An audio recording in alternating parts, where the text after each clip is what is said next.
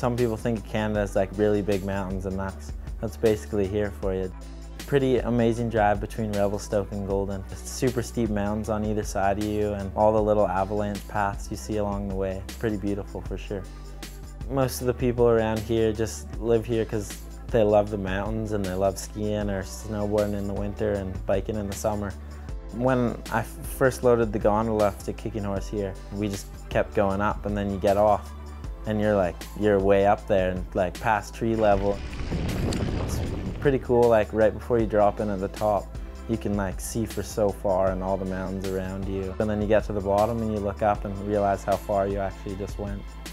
The top's more shale rocks and just pretty rough riding, and then you get into more like smooth rock rolls type of stuff. Cool to see like wood bridges weaved throughout all the big boulder fields and some unique features.